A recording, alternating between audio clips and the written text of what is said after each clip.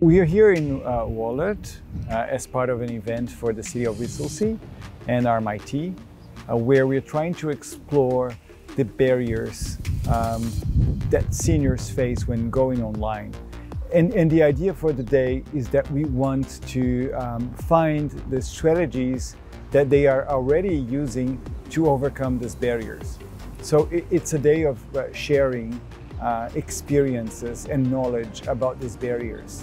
For seniors, it relates to being nervous about using technology. With scenarios like this and doing this class today, it breaks that barrier down.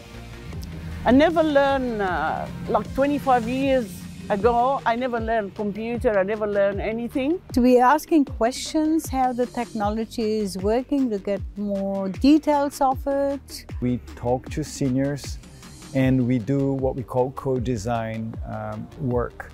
And it's co-design because they help us understand the issues that are happening with them. And we use different techniques like persona enrichment and also scenario mapping to help the seniors understand what kind of issues they might face and to find the strategies that they might use to overcome these issues. I really didn't know what they were going to talk about, but the scenarios that they brought up were very good. So it was related to seniors at different ages, in different age groups. So we used an 84-year-old, a 75-year-old and a 68-year-old, all different scenarios, and all scenarios that I could relate to with members from my club.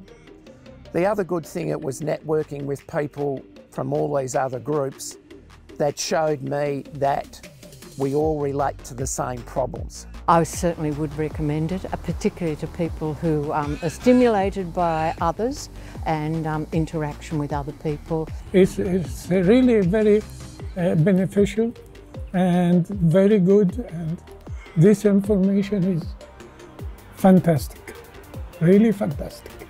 The group with us, they was very, very friendly, especially my background, because my English is not that 100%.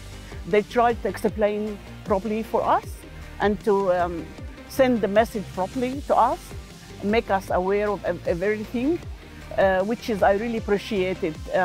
With very, very friendly people. Thank you very much about everything.